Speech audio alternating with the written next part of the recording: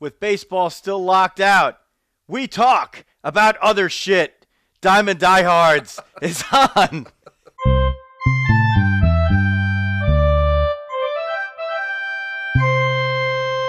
Joe Rizzo here bringing you baseball and other shit, along with the dog, Jeff Healy.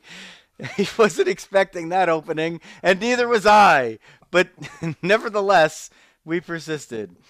Thank you for joining us on the live stream for a Monday, Martin Luther King Day, January 17th, 2022. We have made it. We have made it to the first milestone here of the new year. And no milestones to report on baseball, so we're going to hurry up and try to do this before the Monday Night Wildcard game starts. And we're going to kick it off in a mere moment here with the dog doing Veteran of the Day. But first, follow us everywhere on social media at Diamond Diehards. That's from Twitter, Facebook. There's a great Facebook group where we're streaming right now if you're watching that. And various other places on social media. We are Diamond Diehards. You can follow the dog on Twitter at JeffHealy8. That's the number 8. Otherwise, the Diamond Diehard stuff usually I'm operating, but dog has a good view into that. So if you want to get a hold of us, do it that way. If you like to support the podcast the way FMSgraphics.com and Big Ed's Car Wash have done, then contact us through there. FMS Graphics is a family-run, family-owned business for the last 50 years. And if you need any, and I mean any, printing and promotional needs, you go to fmsgraphics.com. fmsgraphics.com for all your printing and promotional needs. And the weather, as we'll talk about later, has gotten crappy here in not just the Northeast, but in a lot of the country. But if you're in the Northeast, in the Bergen County or Passaic County areas of New Jersey, stop by Big Ed's Car Wash. Ed has a long tunnel, and he does everything in the most green manner possible. You can go in, tell him Diamond Diehard sent you. Big Ed's Car Wash in Fair Lawn, New Jersey. And now, right over to the dog for Veteran of the Day. All right, thanks, Riz, for that fun intro and fun opening to the show here. Our veteran of the day is Winsome Sears. She served as a Marine in the United States Marine Corps, 1983 to 1986, as an electrician. However, she's more popularly known as being elected Virginia Lieutenant Governor in November 2021. She was the first woman of color ever elected to statewide office in the state of Virginia, and the first woman lieutenant governor in Virginia history as well. So 42 lieutenant governors. She's the 42nd, and the first woman governor and first woman of color ever elected to statewide office. So our veteran of the day is Lieutenant Governor and always Marine. Once Marine, always Marine, right? And Marine, Winsome Sears of Virginia.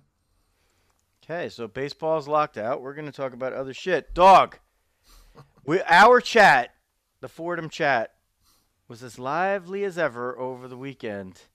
And I'm sitting here Kimura-ing myself to pat myself on the back because I have the record right there. I gave my picks against the spread, 5-0 over the weekend. And if you're getting ready for the Rams-Arizona game, I'm going Arizona tonight, getting like 3.5. That was the original pick. I'm sticking with it. But that was a heck of a wild card weekend, huh? Yeah. When are we getting the DraftKings sponsorship? It feels like everybody else in the world is sponsored by DraftKings. So come on. Yeah, great stuff all around. Real change in the guard too, right? That I thought was kind of neat with Bills, Pats going out there, Mahomes and Big Ben. So definitely a fun and exciting time in the NFL, and kind of thought this whole year, frankly, in the NFL, really wide open, right? I mean, you'd say probably the Packers are a little bit notch above sort of the next guy. I mean, obviously Tampa Bay, kind of right there as well. But I mean, it just felt coming in like, any of these teams could get hot and just run it. They've each have looked great, and they've each looked terrible. And tonight is like a classic one of two teams like that, with both the Rams and the Cardinals. I mean, the Cardinals at times look like there's just no way to stop Kyler Murray, and they look invincible. And then they go out the next week, and you're like, what is going on? which is why it's hard to like him for a playoff, but you'd hate to play him in a single game. I know. Or in a double game, whatever that would be. Cards great on the road. They set the NFL record this season, most road wins by a team with at least one road loss. That's because they went 8-1 on the road in the 17-game season. How about that? You like that? Interesting. You went digging for that one. No, well that's one of those, like, you could make up a stat to buttress any argument, right? Like, I mean, that's the one. They went 8-1 on the road. Wait, that's so if whoever had gone 8-0 on the road, that wasn't that like wasn't the Giants like 07? I think it was something like that where they were like 6-2 on the road or 7-1 on the road, and then won them all on the road. Obviously in the playoffs, it was something weird. Like, it was either 07 or 11. The Giants had a similar, not quite to that extreme, but like they were like below 500 at home, but they were just sick on the road and just went off in the playoffs. I know, but good though. Still, that's better for Giant talk in the playoffs. They didn't, yeah. That's for when we get Carl Banks on the show about Papa and Fordham. Bob Papa, who preceded me in high school and college by 5 years. As he was always going out, I was going in. Ah, that's right. That is a tight connection. Yeah, they're great on the podcast, by the way. Tell a friend. So, I know that's a good. We Giants. They're so great. It's so great because you finally get to hear Papa talk the way he's dying to talk on the radio. And we may or may not have heard him talk like Carl's that. got a little loose too. There's some only daddy uses those words. Do they have a bourbon sponsorship? They should. I think we need one of those too. Exactly. We'll take anything. As the Olympics are coming up, and nobody cares about them except here comes Diggins. Here comes Diggins. I just had to send that video in there in the chat. That was like one of the best Olympic moments ever. But it's really funny because that was the cross country skiing. The U.S. in 2018 won their first cross country skiing medal ever. And the guy who was back in Connecticut, like, because he wasn't even allowed to be there, he just loses his mind and makes he's the analyst and the play-by-play guy's doing his thing. But it's like the one time where you actually don't mind the analyst stepping over him, because it was just it's like a great call and a great moment. And those guys did it from like a studio. And now I feel bad because they're having these Olympics in Beijing, and like literally there's zero buzz. Nobody wants to know anything about the Olympics and about China, and these athletes kind of get screwed and shushed to the side. And that completes our Olympic talk for Diamond Diehards this episode. But the Here Comes Diggins is Google that and check that out. But then I found, Dog, like the quaint version, like the call that's not those two guys. It's just one guy, and I think he's British, and it's like not even a moment. Like if you hear that call, there's just no moment. But if you hear the other call, it's like one of the greatest moments in Olympic history. So that leads us to, of course, Tony Romo and Jim Nantz, right? At the end of the Cowboy game, where livid. So like they nailed the call. I feel like it's really did. They did, right? Like Romo is just right on top of it. He's saying, "Game's over. The game's over. The game's over." And I don't know. They get criticized a lot, but like that, they were like, to me, I'm on those guys for that game. Old school CBS Niners Cowboys, and listen, I mean, is Romo perfect? I don't know if he's far from perfect, but like I'm entertained by him and I'm not bothered by him. So. And listen, I mean, you can't knock that guy's insight. I mean, he's not. Does he not let the game breathe a lot of times? Yeah, he does. But what's he supposed to do? Like sit there he's fun and entertaining to listen to, and particularly for folks who maybe aren't as 100% up on the game, right? So maybe the more casual fan and whatnot. I think he does a great job of that. I mean, that was a lot of criticisms you've heard of broadcasters in the past, right? That was always the argument against McCarver. With that, but a lot of people grew up and he helped bring in and keep a lot of people into the game because of the way that he would express it. So, but yeah, it does hold back versus like our traditional like Vin Scully, let the moment breathe and stuff like that, and so forth. But there's different styles for each person. I do think he actually did nail the last part, and he was on top of it, and he was correct, right? I know. So if he wasn't like screaming like, "Oh, they got to do this, they got to do that." I mean, he nailed exactly what was happening with it. Yeah. The other games, like so I was in and out, and we'll do it later in DieHard Dads, because I was on the road for the weekend for New Jersey Rockets girls hockey. The other gig that I do, or the other gig that I do when I'm throwing my voice and stuff out there.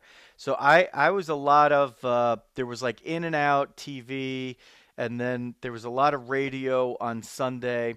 So I had a little bit of a different perspective for some of the games, and I was missing like lots of chunks of time. But one thing that you were just busting my balls about in our pre-show meeting is, what the hell was my obsession with screaming that the Cowboys should be going for two like from the beginning of the game yesterday. So I'll let you start with the grilling. You could set me up. I put myself out there. You could shoot the arrows at me, but this was a lively debate between us on the thread. I was a man on an island. By the way, I was getting a little nervous that like you literally were going to drive off the road as you're trying to do this like texting. I don't know how you even kept along with it. By the way, it was truly remarkable. All right, so let me paint the word picture here. So it's 13-0 San Francisco, right? So things are off to a rocky start down in Texas. Dallas finally gets it going, goes down, gets a touchdown. So it's 13-6. So immediately, like, all right, it's a 2-touchdown game, right? So you got your first touchdown, kick the extra point, get another touchdown, and you're up, right? So we're kind of back into it. So it's 13-6, and Riz is screaming for Dallas to go for a 2-point conversion. This is like the beginning of the second quarter or something like that. And I believe the rationale was you want to change momentum and shake things up. And to it, I retorted, they just scored the effing touchdown. That is the change in momentum. The 2-point conversion is like, I don't know. Like, okay. I'm not quite sure what that would do other than like confuse them, perhaps. Here's my rationale, though. Here's my rationale. But let's hear it. You gotta know who you're coaching against, right? And if somebody's gonna try to outcoach you in a certain way, you just need to be prepared for that. And you know what the 49ers are gonna do with a 13-0 lead. They are gonna run the ball down your throat. They are gonna take no risky plays, and they are gonna kick field goals with Robbie Gould, who is the all-time percentage leader in postseason field goals. He's 18 for 18 all time. He's never missed a playoff field goal. And yes, Dog, he's still kicking. So you know that they're going to kick field goals. You're down 13-0, right? If you get a touchdown and you've just been able to, move the ball down the field or whatever, it's fine. If you kick the extra point, 13-7, whatever, they're going to kick a field goal like on the next possession, and you're going to be down 9. It becomes a 2-possession game immediately. So what you want to do in a game, in my opinion, in 2022, now in 2015, would I say this? No. In maybe even a few years ago, I might not have said it. But what they're going to do is they're going to kick a field goal. It's going to be 16-7. It's a 2-score game. What I'm trying to establish from the beginning is keep it to a 1-score game for as often and as for long as possible. You're playing against a big defense. They're going to try to keep you out of the end zone as much as possible. But so if you keep it to that 1-score game, you're always in it. You're always in it. And if you start out at 13-6, right? If you go for 2 and you're at 13-8, they kick a field goal. You're at 16-8. It's still a 1-score game, right? The way we call 1-score game. I know if you're just baseball people and you're getting football shoved down your throat, don't worry about it. Just go with it. We say it's a 1-score game when you could get a touchdown and then you have the opportunity to tie the game with your conversion, whether it's kicking it or going for 2. That's the simple way to put it. So you're keeping it at a 1-score game, even if they score again, and you know that they're going to be basically conservative, pretty much from there on in. Their whole MO, get an early lead, keep their defense, a little bit fresh, get long drives, kick field goals, and if you get a touchdown, you get a touchdown, great. So to me, you get a touchdown, yeah, that changes the momentum a little bit. If you go for 2 and you don't make it, it's still 13-6. It's still a 1-score game. They kick a field goal, 16-6, and that's a common, that common 10-point differential. So you're changing the way that they'd play the game, and but you're not having to change the way that you play the game. And that's what I meant by it. And in a playoff game, I don't think it was too early to do it mid, or late. They were pretty late. They were fairly late at that point in the second quarter. I don't think it was too late. You don't know how many times you're going to get the ball. The other part that I was critical of, and I said this in the thread, when the 49ers scored the touchdown to get up 22-7, I was stunned that Kyle Shanahan did not go for two, because that's the new school math right there, all the way. You go for two, you push that lead from 15 to 17, it's a massive difference. You have a lead from 15 to 16. Yeah, it's a little better. Sure, you're forcing the other team to make a couple of twos if they score. But the difference, now you start calculating things in this new age of the NFL between how many scores are you up rather than how many points you're up. And to me, that's a great differentiator. You always keep it within the fewest amount of scores because of the way, not just because that's game theory, but it's because of the way most of the coaches, or a majority of the coaches, and especially we'll call them the new age coaches, the boy wonders, that's the way they manage. That's the way they go about the game. That's the way they're setting up their offenses. And you change the way that your offense plays, and you could change a little bit the way your defense plays when you're playing a one-score game versus a two-score game. And in a playoff game, to me, that starts in the second quarter. You're already down 2 scores in the second quarter. So there was a lot of rationale behind it. I wasn't just spewing stuff out there. I certainly wasn't drinking because I was in a 4-hour drive home. So I will say I did agree with you actually later on in the game with the San Francisco one on that, and I think to kind of tie in with your the score differential, taking it from 15 to 17. The way you look at it, like the 2 scores versus 3 scores, right? That gives if you're San Francisco, if you push it to 17, that gives you 2 intermediate drives, right? So say Dallas scores, say they get a touchdown, they come back, you have a drive where you have the initiative and can run out the clock or burn off as much as you can and hurt the Cowboys in that.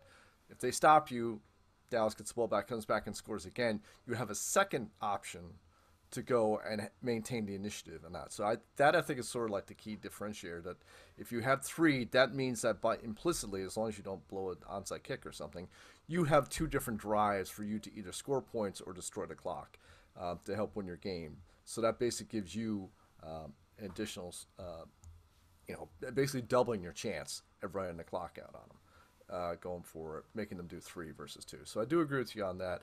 I will say earlier on, like say Dallas goes and scores and makes it 13-6, goes for 2, doesn't get it.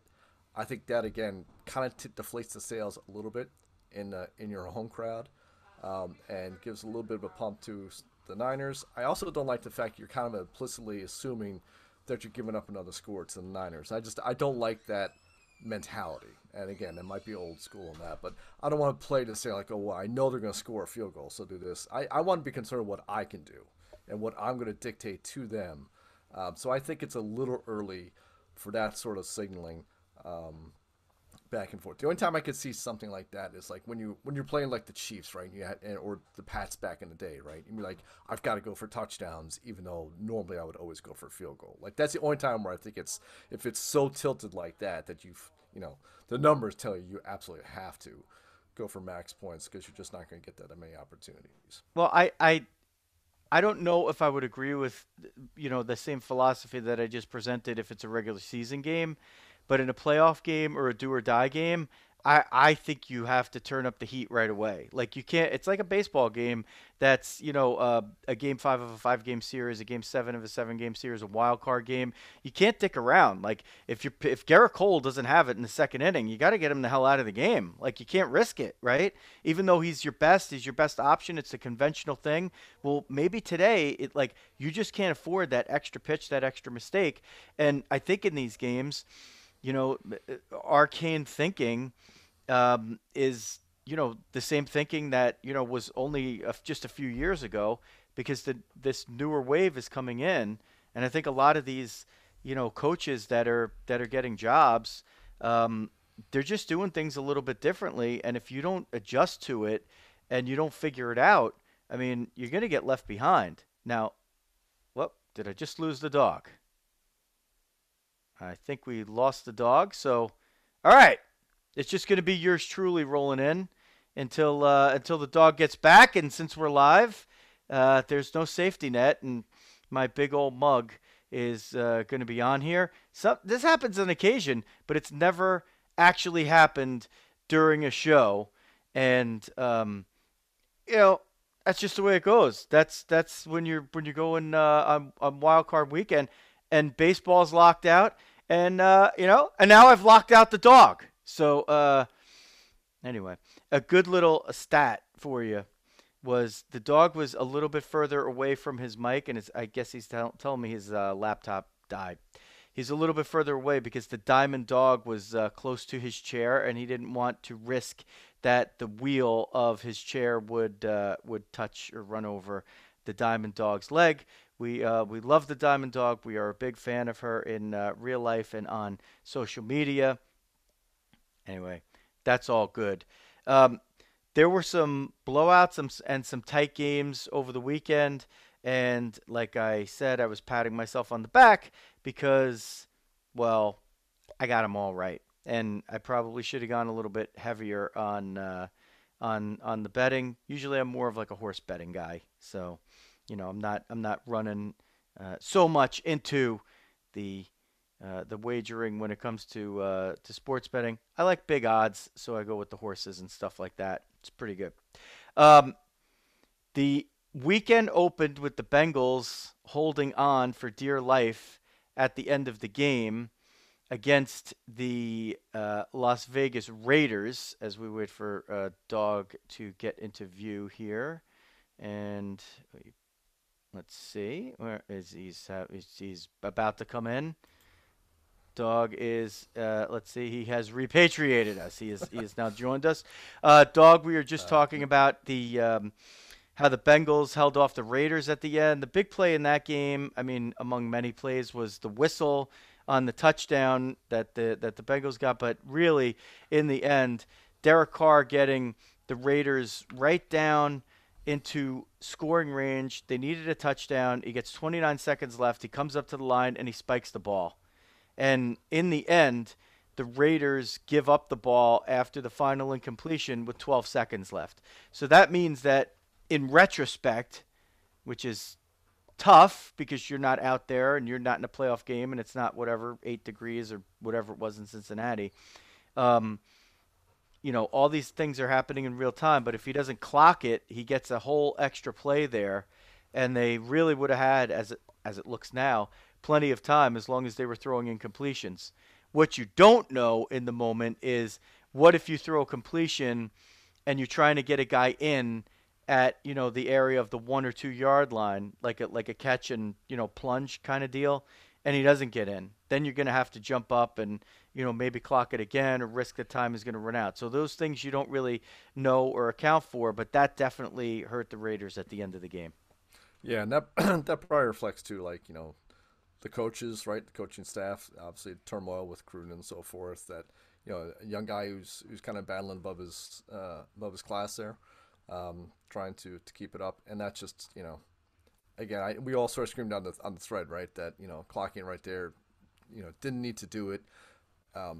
It's almost it's almost a default that people go to do that. So I think it you can justify it from their perspective, but if you take a second to analyze it, and that's where like the great coaching staff and whatnot, like sometimes the coaches will have the guy who's like sort of he's trying to look 2 plays ahead, as we would say with Wayne, right, skate where the puck's going. Like if he's playing ahead on that, he sees the 29 seconds and says, hey, wait a minute, we can take 3 seconds, like get set at the line, and let's go for like a post to the corner or something like that. Something where it's like a very discreet play. It's going to take 5 or 6 seconds, and we'll stop the clock anyway. But it gives us a chance for something good to happen, right? A pass interference in the end zone or obviously a touchdown and whatnot. So I think they just kind of went with the safe way to sort of play it there, and I think they did cost themselves a play, and that could have been the turning point in the game, or could have changed the outcome of the game, I should say. Yeah, it again, it's still a big leap, right? Yep. Still a big leap to say that like they would have scored a touchdown or whatever with one extra play, but you'd rather have the one extra play. Yeah. Just You like get four shots at it, right? yeah, and You're within range right there. So right, just like the Cowboys wanted that extra play, which I mean, how you explain that is again, I understand what they're trying to do, but to gain 11 yards and use up 14 seconds. Here's the thing, dog. I'm not even sure of this. So basically, Dak Prescott runs a designed quarterback draw to try to get inside the 30, basically, and the Cowboys' idea is that they have a better chance from there. They could run 5 verticals, which means they line up 5 receivers, in a long kind of a traditional empty set formation, yeah. and they just run straight. And whoever looks like they're the most open, you're throwing the ball there. So you're not just heaving it up into the air. It's definitely a higher percentage play than a Hail Mary where you're just chucking it up there and hope somebody comes down with it. But it's still not a very high. It's definitely a much higher percentage play, but it's still not a high percentage play. Certainly gives you a little bit of a better shot. So I get what they were trying to do. What I am still wondering right now, dog, is did they actually get credit for snapping the ball and the last play was the spike, or did they not even get credit for snapping the ball? Because if he did snap it and he spiked it, that's actually even worse, right? Because now you're talking about. I actually slowed that down. I kept going back and forth dragging it because I wanted to see that if he actually did get the snap off. It appeared to me that they snapped. No, I don't know. You couldn't tell if the whistle went. Right? So that's probably the key here. I'm gonna guess the didn't blow the whistle. Like he was backing away when the center snapped it. So maybe there was a whistle, maybe there wasn't. But if it wasn't play, it appeared as if Dak got the ball snapped at like just after the 1 second, and he spikes it on 0. It's like I was trying to say, it appeared to me that he snapped it before it was 0-0. Whether or not that was a legal snap, I haven't heard anyone say on it. But yeah, I don't know. I mean, I guess we could go on NFL.com and look at the play-by-play and see if the final play was a spike or incompletion, whatever. But I haven't heard anybody else mention it, and I've listened to a lot of the coverage, throughout the day, and we certainly have had like our own discussions about it. And I think that he actually got the snap off. I do, and that he took it and he spiked it.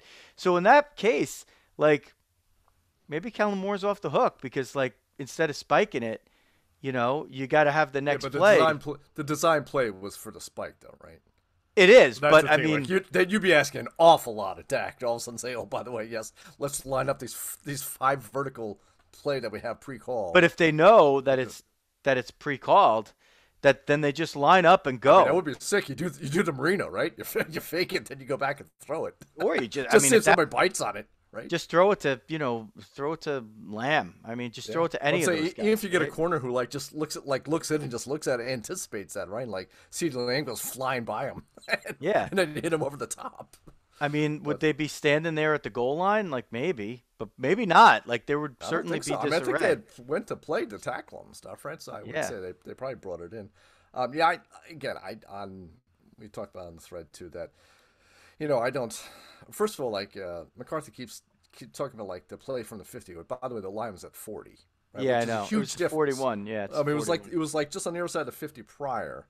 Well, right? I think what he means is that their playbook calls for anything really outside the 30 that's going to be a Hail Mary, and anything inside is going to be 5 wide, just streaks. I mean, again, I sort of I think you get 2 plays off on there. I think you run your 5 verticals at the 40. Why not? Right. I mean, that takes 6 or 7 seconds or something like that. It's you know what it is. You don't have enough time in that situation, perhaps, to protect the quarterback, and it just ends up being a Hail Mary anyway.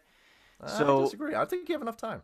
14 seconds. I think you have enough time to go back and throw. If there's a crazy blitz or whatever else. No, I'm not saying 14 seconds. I'm saying time to get the shotgun snap and be in the pocket long enough for your receivers to get to where you could either hit them or not with a catch. I don't think there's enough time that you're going to be able to stand back there. The end zone? Yeah, I think because they would get. he's gonna be under pressure. He's gonna have to scramble out. It's gonna become a Hail Mary anyway. But I at the guess 30, that's like those guys cover 30 yards in 3 seconds, as opposed to four where you're standing back there it's a in the second, right? pocket. He's It's at the which 40 versus that, right? So at 5 seconds, or they've run no, five no, or no. six, I'm not five or talking about. six seconds. I'm What's that? not talking about seconds on the clock. I'm talking about time in the pocket under pressure or not under pressure that he has to wait for his receivers to get to the point where he would actually release the ball and throw it to them. So to me, Uh, that time I don't know. space continuum thing is it like I think from the 40 you got to run a Hail Mary. I think from the 30 you could run the 5 wide. I think you could do it there reasonably. With either way the way that it ended was I just mean, a total. they were going up. I mean, they did finally play the sidelines, which was a great call out by Romo too. That basically the Niners were giving them.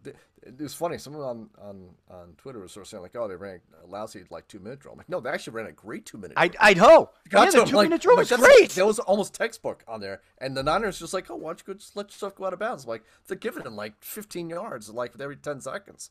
So they should have had no shot. And they had, I mean, at the 40 or 41 with 14 seconds, they had a legit shot. How about the four, dude? Well, by the way, The hook and ladder are two of my favorite play in football. oh, that's a tremendous one. I was But loving it. when the Niners had 3rd and 15, can we say what I posted in the Fordham text thread when they had 3rd and 15 Sure. before the last drive? What did You I said what it all. what situation did I present that could happen? I don't remember. You don't have to actually look. So it's 3rd and 15. They're in like there's like Oh, you 120 got the left. funny one. What was it again? No, I said what happens if they get to 4th and inches? Do they go for it Oh, or yeah. When they had or the time. yeah? What do they do if they get to 4th and inches? Do they go for it or Yes. do Oh, they I'm sorry. punt? From the Niner. Yes. From the Niner one, yes. And you like called it spot on. How about that? And he gets the first down, and then they review it, and it's 4th and inches. Yeah. I said, what did I say? Okay, Sarah says I said 4th and 1. It goes in the books as 4th and 1, right? Yeah. It's under. So how sick of a call is that? Nobody was thinking about that. That And is then true. I kept texting stuff in the thread that like Tony Romo would say 5 seconds after. I thought that was true. impressive too. Debbie proud. Rizzo loves when I do that. I do that all throughout all games and all sports all the time. That's why you should listen to this podcast. We do this on this podcast too. We tell you shit in April like, hey, Anthony Rizzo is going to end up on the Yankees. You watch. And everyone's like, what? Who? What? We He's a yeah, cubby. we said it. We said it. Yeah. I get the same. Only I'm sitting there explaining to the cat what's going on in the game and who's this and who's that and It still everything. counts. So it's a little hard. It counts. It's It counts. By the way, like, when you it's like I'm doing like the Spanish language telecast at like the same time. yeah, the DOG button instead of the SAP button. Exactly. Even though I know you spell it DAWG, or we spell it like that for you. That's What? I don't know, we're like already missed the game, Ray. Yeah, no, we're starting to We're miss on the bullet two. ManningCast here. Yeah, we got it. We got quick to hit. speed this up. So we'll do the Historic quick news, right? baseball stuff. Rachel Balkovec got named the Yankees low-A manager for the Tampa Tarpons, and Great job she's by the the Yanks. first person of the female persuasion to be hired in that capacity in professional baseball, as as it pertains to the major league. So that's pretty good. I mean, she's I've followed her for a few years here on Twitter, and she's been in that hitting community that Dog and I really like to follow about some of the old school stuff, and with the women in baseball and stuff. Mike Sarah wants her to manage the Yankees and fire Boone. Give it a year or two, Mike. You might have it there, but she's on track to be the first woman manager, right, of the majors if she keeps it up. Start somewhere, right? That's And where you gotta start. she's very well respected. Yanks signed Roderick Arias, and the Nats grab Cristhian Vaquero. Those are international signings, and Dog, those are allowed to happen despite the lockout. Yeah, so it gives us something to talk about on there. Good job by the Yanks. They were hunting that guy for a while, so it's good for them to bring that in. Let's see, Soto's brother I think went to the Nats too, right? Yeah, I think he's After only he was, 15 though, so I was dubious about that. yeah, Like, he how was is he allowed to sign at 15? I thought you had to I be don't know. 16 or now 18. I don't know. So Yeah, I was I a don't know. little, I was a little I haven't curious. kept up with the international rules to be honest. They changed too quick for me. I mean, listen, After he was posing in the Mets gear too, so that kind of hurt a little bit. yeah, but I mean, like, And what's the Verbitroy. downside to signing that guy? Like the way these teams burn money, just freaking sign him. Like, what the hell? Yeah, exactly. You That's what I was like. I was all set for it, but oh well. And so good job by the Nats over there.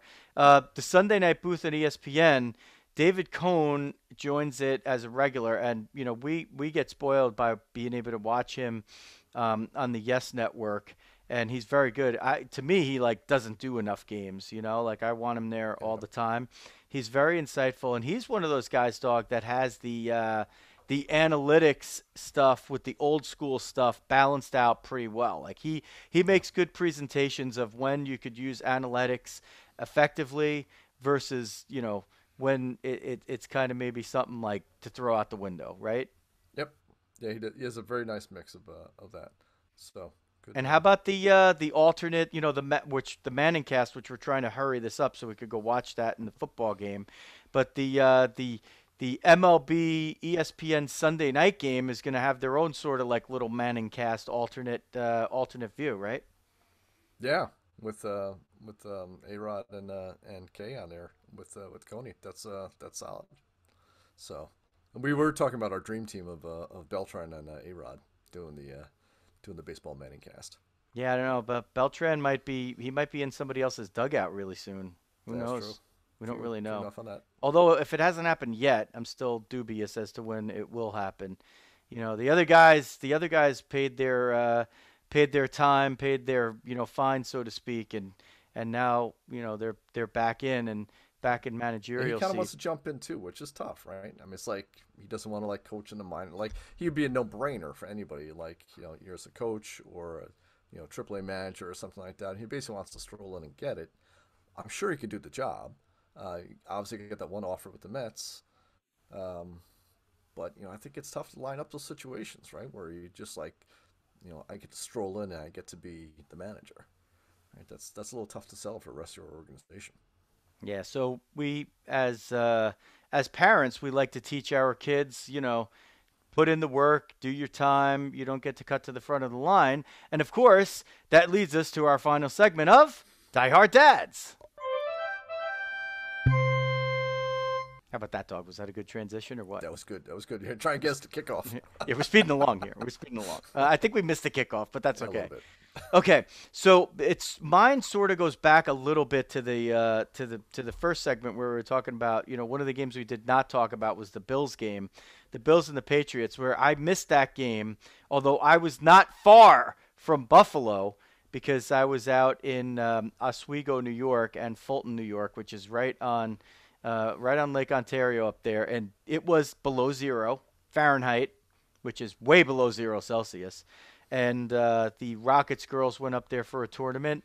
It was a fun weekend. On the ice, they didn't get the results they were looking for, but off the ice, a good time was had by the girls in these times of COVID. They really haven't, in a lot of the travel situations and any of the sports, a lot of it has been very limited, but especially for hockey, it seems like the outbreaks over the past couple of years have happened like right when their tournaments have been scheduled. So they've had very little of that, and they got a chance to hang together in a place that was far, far away, and it was a good, fun time that was up there. But what the funny thing was is like the parents are drinking in the lobby, and the Bills game is like kind of going on, and it's just a total blowout. And I think by the time we were back there, the game was close to over or over. And you see people. The hotel we were at had a good restaurant and bar. And in us, you would never know this.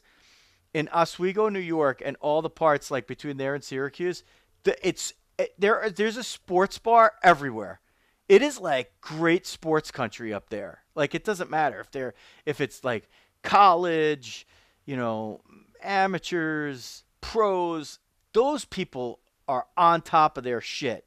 And I met a guy named Pops, and we got there on Friday afternoon, and We go into the restaurant slash bar in the hotel to grab something to eat because we got there about like 4 o'clock or something like that. And our game wasn't going to be till like 8 o'clock or 8:30 that night.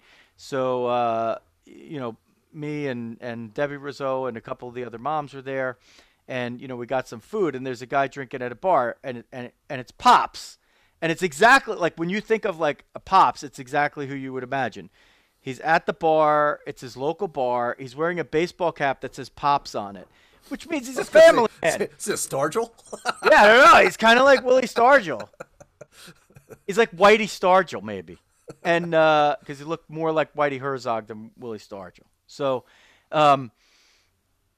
he's obviously like, loved by his family. If he's, if they're making him a hat that says Pops, I'm like, are you Pops? And he comes over later. He goes, I'm sorry if it looked like I was staring at, over at you and the people that you're with, but I was just watching the football game that was above you, and it was the Dwight Clark, the catch game that they were playing on. And so I was watching it another one. And then, so Pops engages me, and we start talking about football and football history and all this other stuff. I'm like, Pops is the man. So shout out to Pops in Oswego, New York. If I don't think I got a chance to tell him about Diamond Diehards because that might have been a little bit too much to handle. But he did have one of his sons was a contractor in Afghanistan for like 11 years, so doing good work over there. I don't know if he was actually military, but what do they call it, dog? Paramilitary or whatever, like military. Military contractors. Military contractors. So so he had somebody in a son doing that, and that was kind of interesting. And of course, I got to do my live streams of the Rockets games, and the girls were losers in 4 out of 4. Tightened it up a little bit as they went along. But man, there was some home cooking by the refs. I think because we had the New Jersey designation, like, they were. I don't know if they were out to get us, but it sure felt like they were. And I was going all homer, dog. I was making it sound like war crimes. I was hearing a couple. I'm like, oh boy. I was making it sound like war crimes. They're finally going to call something. Committed against the Rockets. Let them skate. Yeah, just let them go. I mean, like, it was, but, it was fine. And it was so freaking cold up there. It was great. I like to get a little taste of that cold. I mean, I don't have to live in it. Here, if it gets below 0, it's once every blue moon, right? Like 4 years or so, it'll actually get below 0. There, it was like a solid, -2. And I'm walking back and forth between the hotels and the hoodie like this. Like, I'm not outside for that long. It's not going to kill me. And, you got to suck it in and take it all in. So it was a good Die Hard Dads weekend. It's, you know me. I'm like such a homebody. Like, we live not like exactly next door to each other, but it's like even we don't get together as much as we should just to have a couple of pops or even do the stupid podcast that we're doing here. But nonetheless, it's good to like hang out. We have such a good parent group over there, and the girls are just excellent. They're just really good girls in terms of like their demeanor, their friendliness. They work hard. They play hockey. And, they're accepting of new people into their realm, which, hockey could sometimes be a little bit rough, or any sport can be a little bit rough like that sometimes. You're coming in new. Sometimes there's big gaps in skill levels. And dynamic going too, right? Yeah, and there's just not – there's just very little or none of that really goes on. So compliments to the girls and their parents and our coaches, Jeremy Jacobus, Paul Landstrom, and Bob Connolly, really just doing a great job and making things fun. And I'm going to give Gavin Handworker a shout out because he doesn't get cold, and he's just was in a t-shirt the whole time. It was below 0, and he was in the t-shirt. He was working the penalty box, and the refs in 2 or 3 different games came over and said, "You can't be in here." He's like, "Why? I have all my certifications. Like, I'm allowed to be in here. I'm a safe sport. I'm even a coach." And they're like, "No, because you're making us feel cold because you're in there with a t-shirt on. This is ridiculous." So, that was good. That was like a little comic relief for us over the weekend. And now for Dog's going to switch it up on his Die Hard Dads, I think, with a little different story. Oh yeah, so we're experiencing.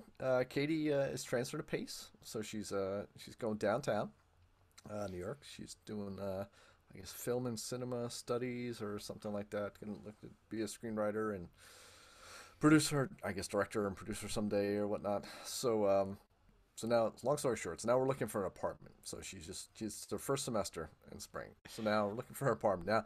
Now, mind you, with COVID, whatever, it's been knocked down, it's like that. Oh, let me tell you, it is right back to the insanity of the apartments because now, like, all the COVID things are coming off. So everyone's gonna move back in, right? Like everyone's gonna be going back to the office. Even like Omicron hasn't like slowed things down really on this. So it's like you're trying to work by with. I felt like I'm going back with the Iraqis, where you're trying to work by with and through them to kind of teach them how to do it rather than just do it for them and so forth.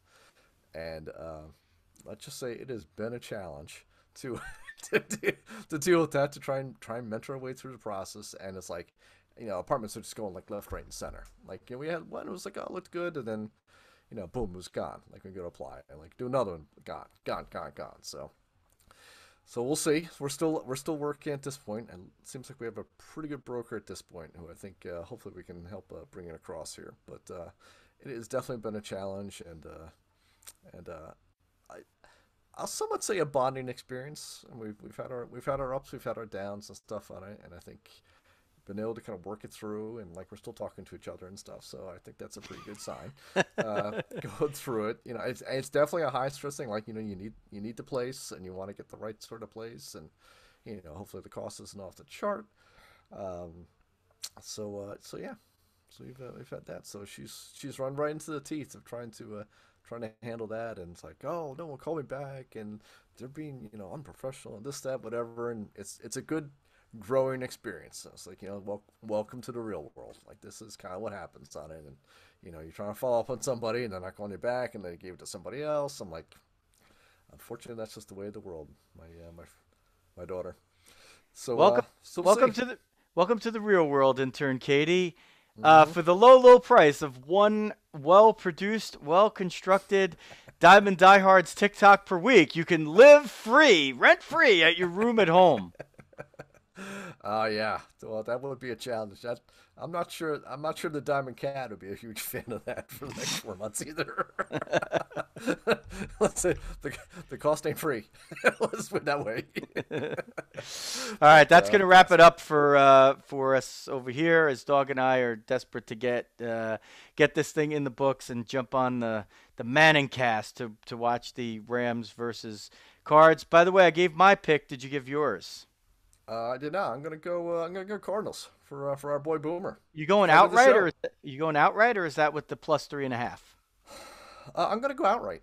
Yeah, I'm actually going outright too. Like what? Yeah. But I would like hedge it. I would do like half outright, half with the spread. So this way, I would get a higher bang for the buck. And if they lost but didn't cover, then if they lost but still covered, then I could live with that. I do my own version of that. I do my own. I do my own version of that in the horse racing races a lot. I kind of like do a little halvesy over here, and then if I hit the bomb, it's good, and if not, I still get a little, something else to pay for it. But that's going to wrap it up. Follow the dog at Jeff Healy 8. That's the number 8. Follow me at Diamond Diehards on Twitter and at Diamond Diehards basically everywhere else. If you are watching on the live stream on Facebook, we appreciate it. And if not, then go to facebook.com/group/Diamond Diehards, and you could jump on there and just check us out anywhere on social media, including LinkedIn, where we are Diamond Diehards. And if you'd like to do some business with us, the way FMSgraphics.com now in the 3rd calendar year of doing biz with us, and the 2nd year for Big Ed's Car Wash in Fair Lawn, New Jersey. Give us a shout out anywhere. We're working on some good things for you, as we always are. Maybe a couple guests in our near future. But for now, we wrap it up as we have awaited once again baseball to conclude its lockout. Maybe it's in the offing. Probably not by the next episode. So in the meantime, it's the dog and I talking about other shit. For the dog, Jeff Healy. This is Joe Rizzo.